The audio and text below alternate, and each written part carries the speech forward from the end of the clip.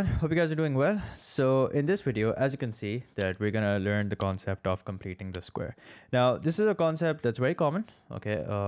It's common in O-level math, igcse math, AS math, add maths. So it's very important. When you have quadratic equations, wherever you have quadratic equations, you will find this concept, okay? And make sure that you understand this concept well and do as many practice questions as you can and focus on the understanding part rather than the memorizing part so that no matter what the question looks like, you can solve it without any difficulty. Okay, now let's talk about quadratic equations first. So there are three forms in which a quadratic equation can be written. So this is the general form, the form that we are most used to. This is what we call the factorized form. This is what we call the factorized form. Now, every form has its own benefits, okay? Like it has its own pros and cons. Like for example, the general form is something that you would need if, let's say, you have to use the quadratic formula. So you can see the values of A, B, and C clearly, okay? General form. Or maybe if, let's say, you're doing middle term breaking. So before you do middle term breaking, you would like to see the equation like this. So you can decide, do a bit of trial and error and see how to break the middle term. And then there is the completed square form, okay? Now, the completed square form is particularly useful if you have to find out the turning point, okay? So TP is short for turning point.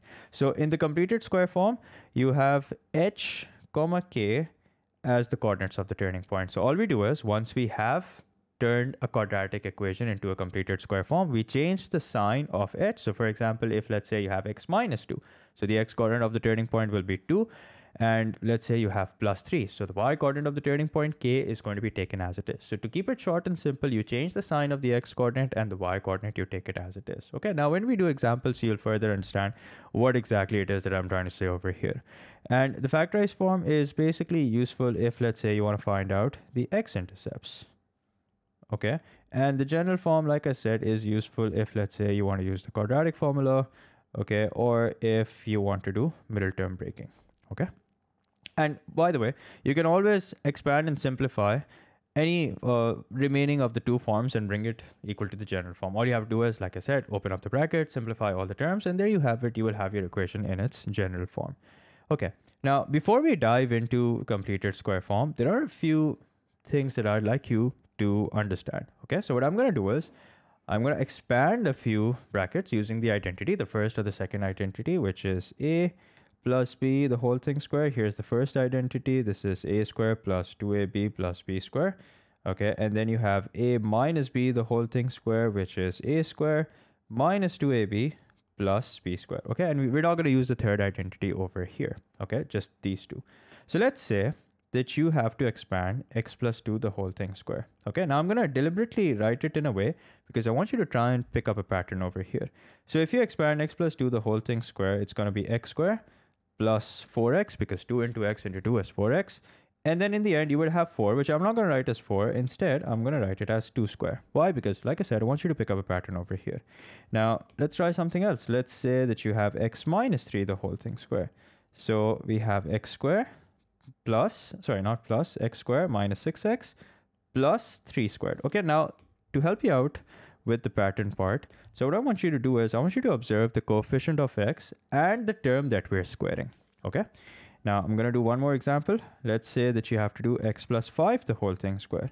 So here you're going to have x square plus 10x, and in the end you will have plus 5 square. Okay, so do you see a pattern over here that the term that we're squaring is always half of the coefficient of x. Okay, so the term that we have at the very end is always the square of half of the coefficient of x. So for example, if you have 4 here, we have 2 squared here. If you have 6 here, you have 3 squared here. Okay, ignoring the minus 6 for now. If you have 10 here, you have 5, the square of 5 over here. Okay, and what decides the sign in between? It's always the sign that you have before you expand it. So for example, if it's x minus 3 the whole thing squared, it's going to be x squared minus 6x. The middle term will always be negative no matter what. If the sign is positive between the two terms, then all the terms are going to be positive. Okay, just as this identity suggests over here. Okay, now with this in mind, let's do a few examples. Okay, I'm going to do around 4 to 5 examples so that you get the hang of how completed square is done. Okay, so here's one example. It's fairly easy. So here's what we're going to do. The first thing you want to do is you just want to rewrite everything as it is, except that you leave a bit of space. So for example, we have x squared plus 6x. I'm going to leave a bit of space, and then I'm going to write plus 5. Now, why have I left this space? I've left this space so I can add something to complete the square, okay? And notice over here, when we expanded x minus 3, the whole thing square. Now, suppose if this was x plus 3, the whole thing square. In that case, we would have gotten x squared plus 6x plus 3 square. So what is it that completes the square? It's this 3 square, okay? How do we know that it's going to be 3 square? Because this 3, as you can see, is half of the coefficient of x. So that means here we have a situation where we have x squared plus 6x. And now we're thinking, what is it that we can add to complete the square? Okay, so for that, we look at the coefficient of x, which is 6. Now, what's half of 6? That's 3. So that means we're going to add the square of 3. Now, if I've added the square of 3, that means the same value that I've added, I'm going to subtract as well. Why are we doing this? Because this is an expression. It's an equation, actually, because there's an equals to sign. And if, let's say, you've added something on the same side of the equation, now, in order to make sure that there is balance in the equation and you don't end up changing the actual values, whatever it is that you've added, you're going to subtract that as well. Okay, it's like normally we would do this on both sides of the equals to sign. You know how, let's say, if you have 2x equals to 8. Now, if you divide the left-hand side by 2, you divide the right-hand side by 2 as well. But because we're doing the same, because we're doing this on the same side of the equals to sign, so if you've added something, we're going to subtract the same thing as well. Okay.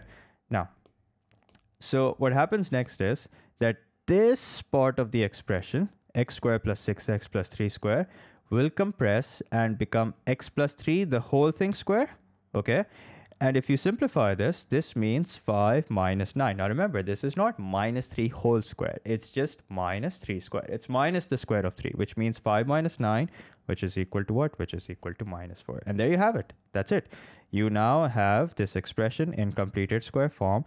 And now what we can do is we can determine the coordinates of the turning point. All you have to do is compare it with this. Y equals to a, x minus h, the whole thing square plus k. Now you can see that minus h equals to plus 3. That means h is going to be equal to minus 3. Like I said earlier, you just change the sign of the x coordinate.